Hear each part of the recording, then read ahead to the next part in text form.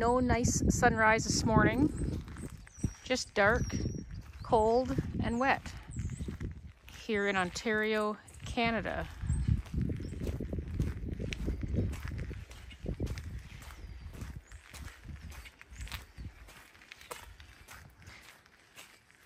Let's go fix some chainsaws.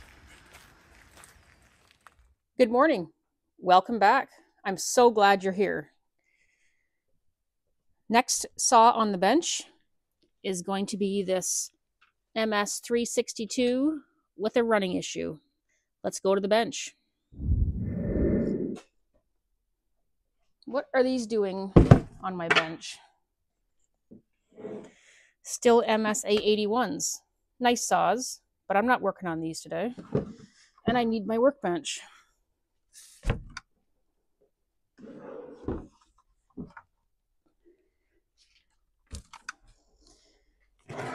That's better. Welcome back to my workbench.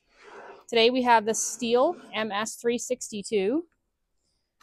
Customer says that it is low on power, and he dropped it off with some old air filters and some new air filters. Let's find out what the problem is. So I'll just do a quick visual of the saw. The chain looks newer. The bar and chain look to be in good condition. The chain needs to be sharpened. The rakers need to be taken down a bit. I can't actually move the chain by hand. It's really tight, but I should be able to move it and I can't. So maybe something else is wrong here. Plastics, handles, nothing's broken. The recoil is stuffed with sawdust, like really dirty. So we're going to have to take this all apart and clean it. Chain catcher is there.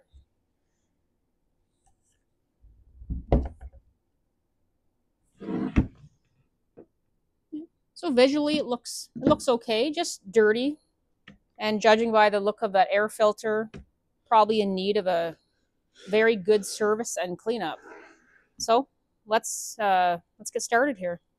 I'm going to take the bar and chain off the saw, just make it a bit easier to work on. If you hang around for a bit, my customer is actually coming to pick these up today. So I'm going to fire these up. So you'll see the first start out of the box on them. Those are Stihl MS881s. These are actually the biggest saw that you can buy in North America. One of those is the equivalent of 2 of these. So I've got 36-inch bars and chains to put on both of them. So we are going to fire them up, put the bars and chains on them, and get them ready for pickup shortly. So I've got the clutch cover off. First thing I notice, like wet sawdust. So the saw is probably oiling just fine, which we will verify. I loosen the tension, so the chain will turn now. Now, if he was cutting with it that tight, that would definitely be causing him an issue. The saw would be fighting that. But whether he was cutting with it tight or whether he tightened it before he brought it here, I don't know. All I know is the way I found it, the chain was so tight I couldn't actually turn it on the bar. So I'm just going to pull the bar and chain off here so I can have a better look. The rim sprocket is quite worn, so that'll need replacing. There's a lot of noise and play here. There's a needle bearing in behind this. I'm going to look closer at that too. May need a little bit of maintenance here. This saw, he's been running it, I think he said for 5 or 6 years and hasn't really done anything to it. So we'll give it a good look over here. So I want to take this thing outside and I want to see if I can hear it run. I'm just going to check the fuel, make sure there's fuel in it and see what it looks like.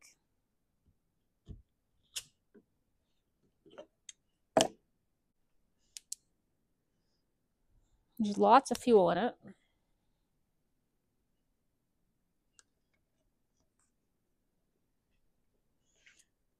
Just looking at the color, looking for water. I don't see any water. The fuel smells fresh. It's nice and clean in there. I don't think we have a fuel issue. I'll just dump it out anyway so we can have a quick look at it.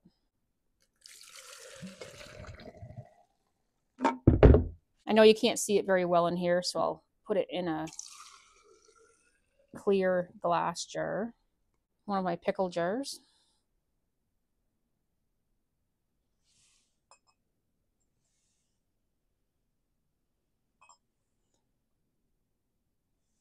I don't see any water in it. The color looks good.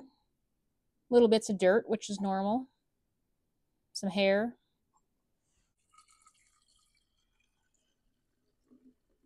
I'm going to put his fuel back in it because when I test it, I want to test it with his fuel. I'm going to check to make sure there's bar oil in it. There was quite a buildup of dirt around it, so I just took it over and I just blew it off well. You don't want, if you can save a bunch of dirt from falling in there, it's a good idea. Yep, she's full of bar oil. I'm going to pull the top cover off this and just have a quick look because it did arrive with a piece of a completely stuffed air filter. So I just want to see what's under there and then we'll go outside with it.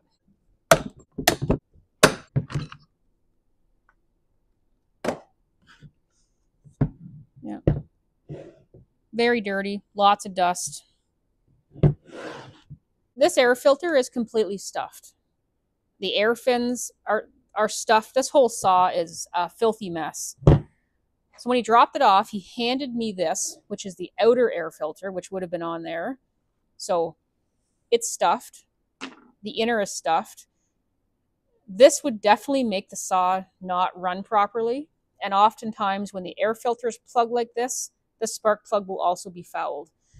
So to start off here, I'm not going to change anything. I'm going to take it outside. I'm actually going to go to the door because it's pouring rain out. And I'm going to just try to start it so I can replicate the issue. And then we're going to go through these simple things and we'll go from there. So I'll meet you over at the door.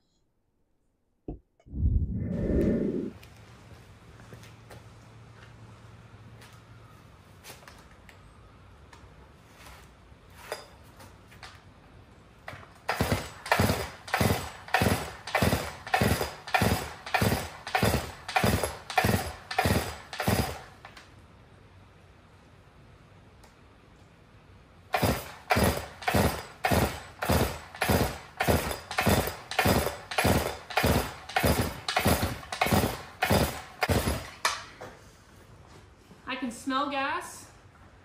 Definitely doesn't want to start.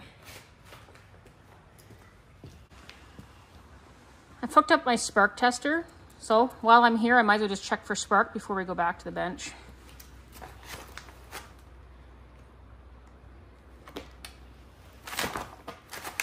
So we're looking in here for spark.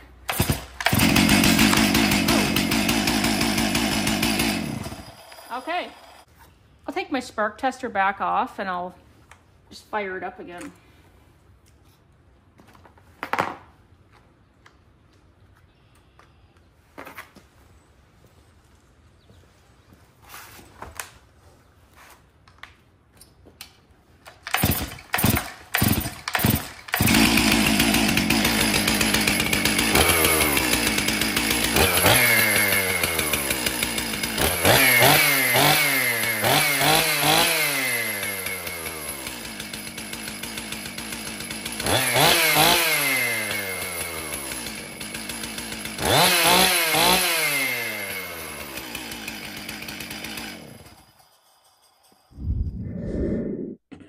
Okay, so we know that the 362 will run.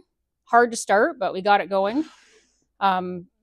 Maybe not a big deal. This could be a combination of a dirty air filter, a fouled spark plug, and the saw needing a very good cleaning. We're going to find out. But first, I have to get these 881s ready because my customer is on the way to pick them up. So let's get those done right now, and then we'll get back to this.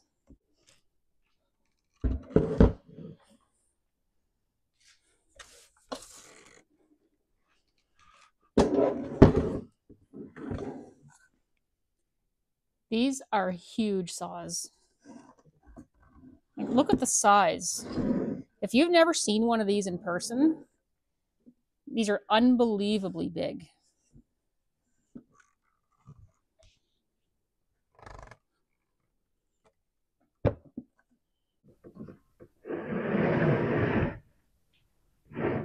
These are huge. I'm going to take the clutch cover off, and then we're going to put gas and bar oil in them. Make sure they're oiling. Put gas and oil in it.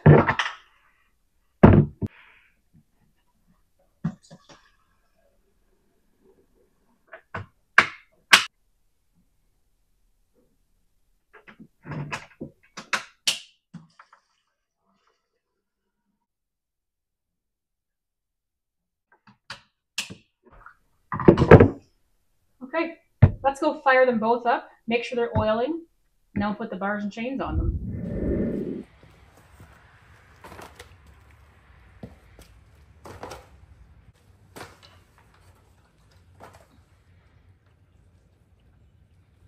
Already push down.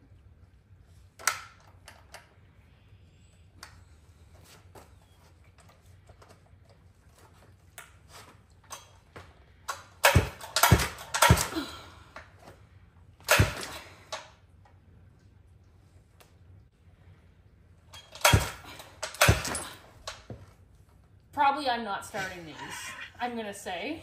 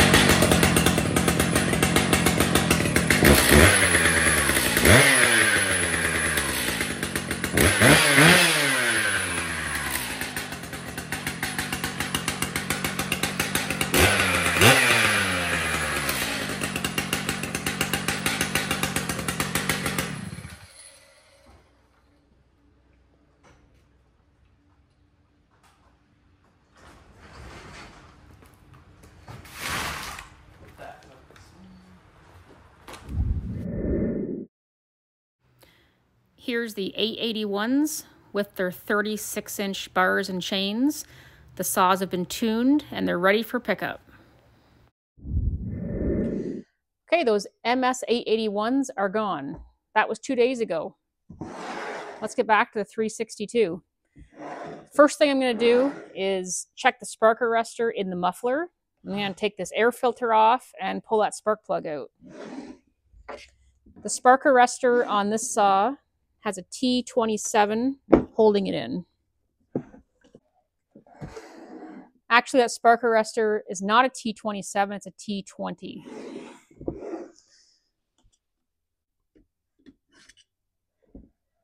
Spark arrestor is perfectly clean, so that's not our running issue. I'm going to go ahead and pull the spark plug out of this, and then we'll have a look down the cylinder with the camera. If you've ever loosened a spark plug, and then sometimes you can kind of wind it the rest of the way out with your fingers easily, and sometimes you can, it kind of feels sticky in there. So this one feels sticky, and I often see that when a saw's been running with a dirty air filter, they'll have a carbon buildup on the plug and around the threads. So this one feels, it's not cross-threaded, but it feels sticky coming out. And that's what I expected to see. Just a dirty, fouled up carbon spark plug. But when you run an air filter that dirty, that's very common. So take a quick peek down the cylinder.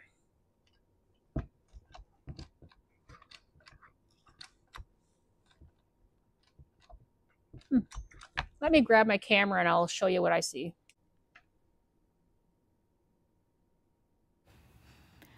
Let's go down the hole for inspection. So here we're seeing the top of the piston. There is some carbon buildup. With how dirty his air filter was, this saw would have been running rich, which would cause this carbon buildup. The cylinder walls look good. Sometimes the cylinder walls will have like factory cross hatching, and sometimes they look like this, but there's no scoring, just normal wear. This is a heavy use saw, but it looks good in here. He should just probably clean his air filter once in a while.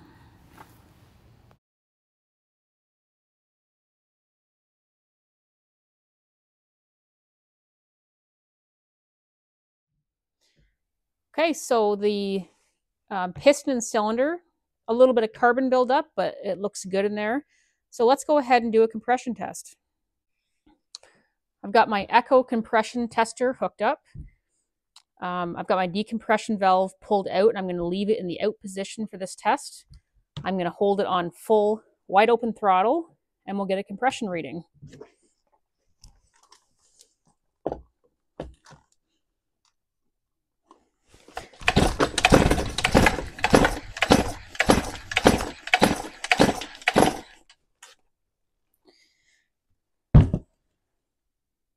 Okay, looks like we're just under 150.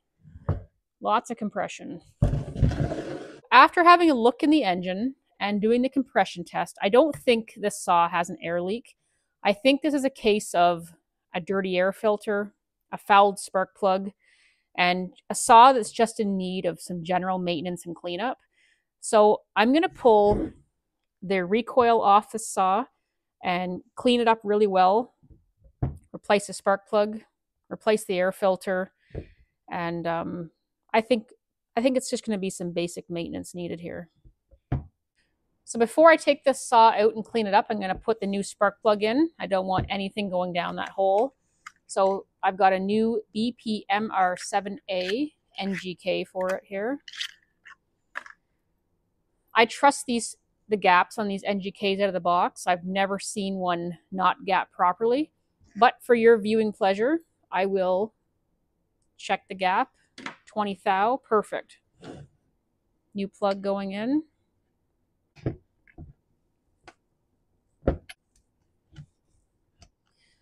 Something else about spark plugs. So this is the BPMR7A I took out of the chainsaw. And here's just an example of another BPMR7A with a solid top. And this one has the screw top. This is the one that came out of the saw. In chainsaws, I prefer to use the solid top, which is what I just put in this. I have seen these screw top ones. This is soft, and I have seen the wire on the coil actually eat through these. So if you're getting a new spark plug, probably don't get one of those for your saw. Get a solid one.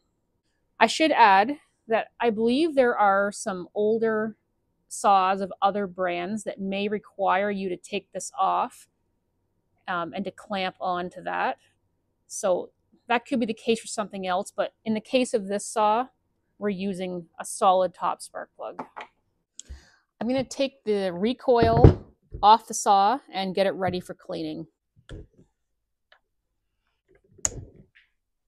One of my recoil screws had so much dirt packed in it that I couldn't get my tool properly in there. You could strip it, so I just took a pick, cleaned most of it out, and then I was able to get in there properly.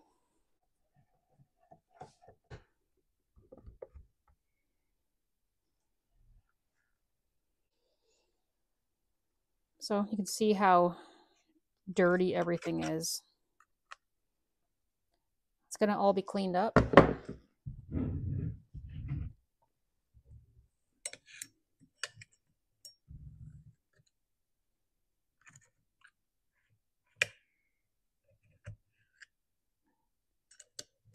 Everything is just packed in dirt.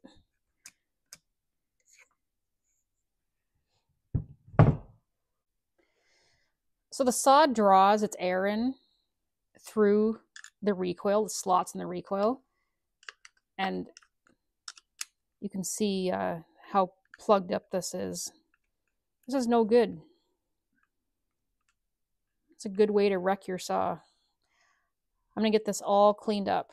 This and the saw. This plastic piece on this saw just pries out of the recoil. That'll make this easier to clean.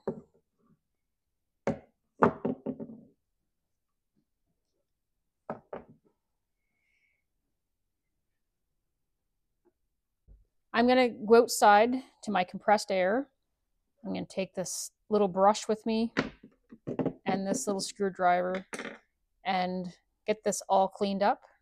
I'll be right back.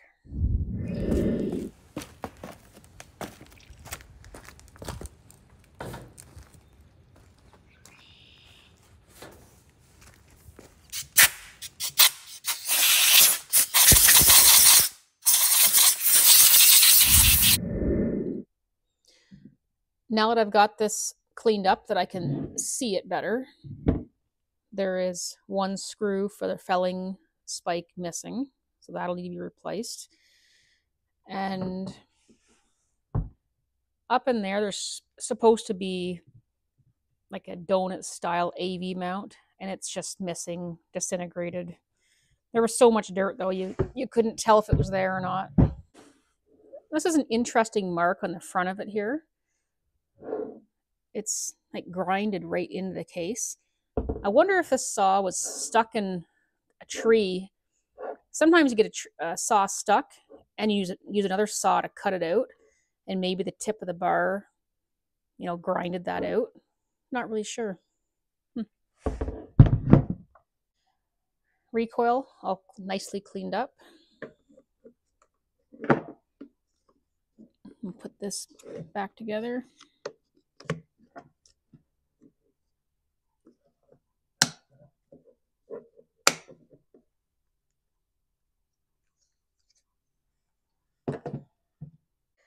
I took this little piece off for cleaning.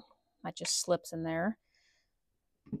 So what that is, as air goes in through your air fins, the flywheel's turning, air enters through here, through that hole, and into the air filter chamber. So the idea of this is to keep fresh air coming in towards the air filter at all times.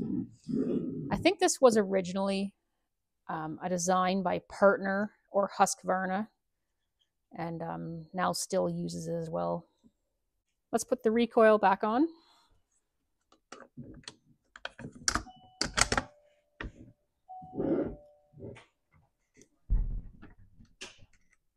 It's Saturday morning here, so we're probably going to get busy right around now. I'll see how far I can get with this.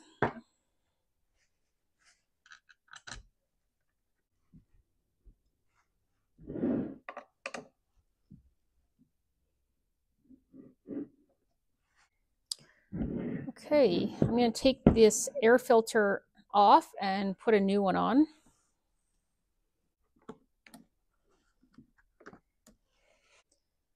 There's a little bit of dirt that got past that completely stuffed air filter. I'm going to close the choke, take it outside, and just give it a light blow off. I'll be right back.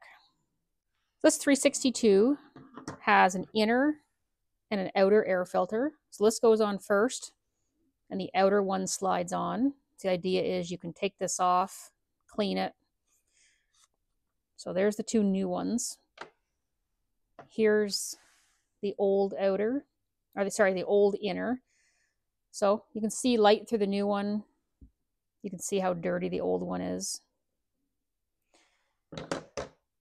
And the outer piece, there's the new one. And there's the old one. Not seeing any light through that. Yes, if you were in a jam, you could clean these up. The customer provided new air filters and wants new air filters installed. Okay, so I've got this all cleaned up. Now the saw has ingested some dirt, obviously, but there's not much I can do about that now. Keeping your air filters clean, very important. So let me just put this back on.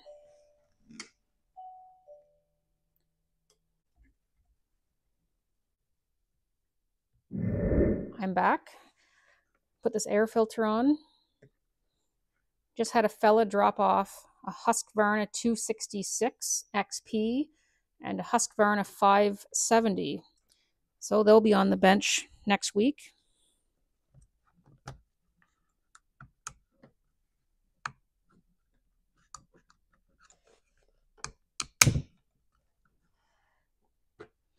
So that's our inner on. There's our outer. Put the top cover back on. I've cleaned it all up. It was completely caked in sawdust and dirt. Okay, it's been 3 hours since I put the top cover on. We're closed now, so I should be able to get this saw done. I'm going to put a new fuel filter in it. The customer requested all new filters.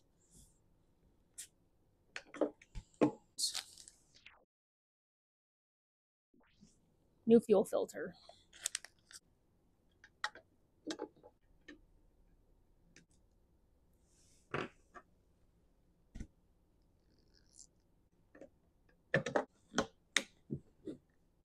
So this is what the filter looks like that I put in. And this is the exact same filter, but probably 7 or 8 or more years old. You see the difference. Doesn't hurt to change these once in a while. So the customer dropped this off for a running issue. I'm going to quote him on the missing AV mount, and it needs there's play in the drum. So I'll quote him on this work. I'll quote him on the AV mount.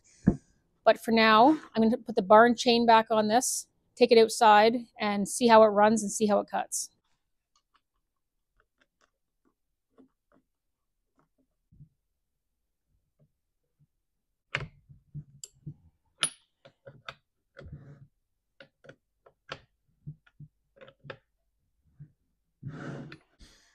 Okay, bar and chain back on.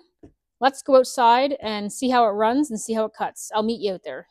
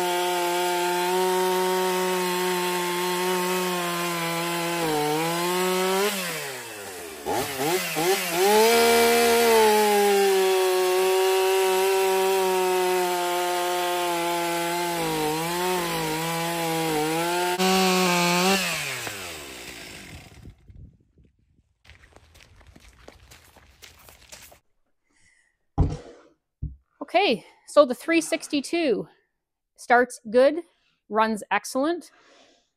So that wood that I'm cutting back there, that is a hardwood. I don't know if it's maple or oak, but it's a very hard wood, and it's excellent for this sort of thing because you really push the saws when testing them.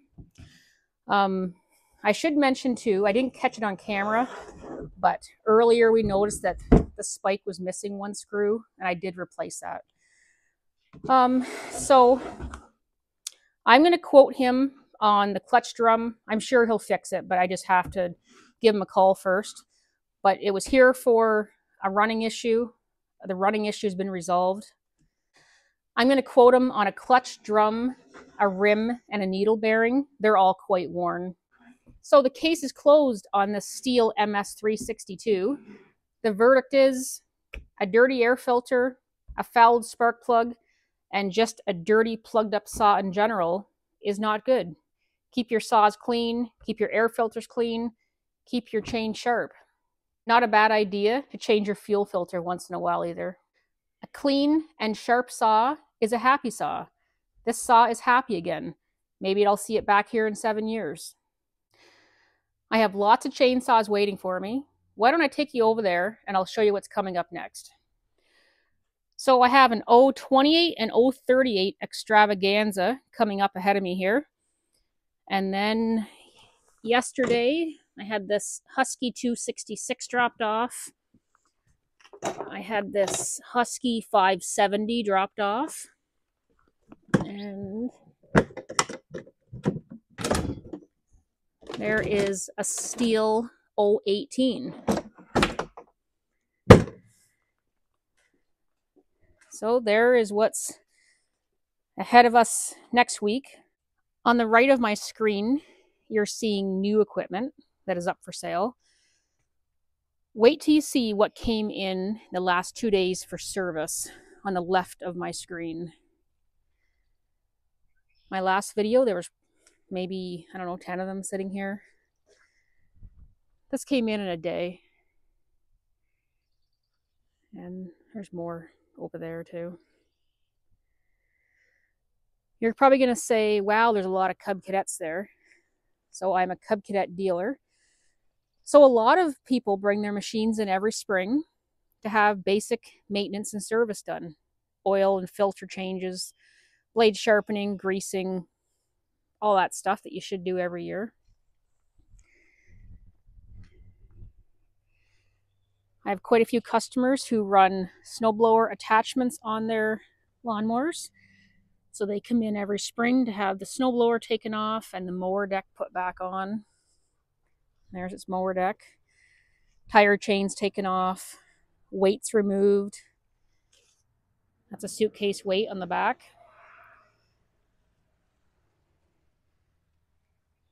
So besides chainsaws, lawnmowers keep us pretty busy as well, especially this time of year.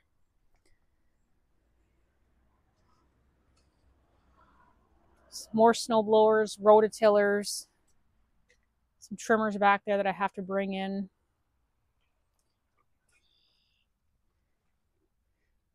There's a Walker, some Husqvarna, some John Deeres.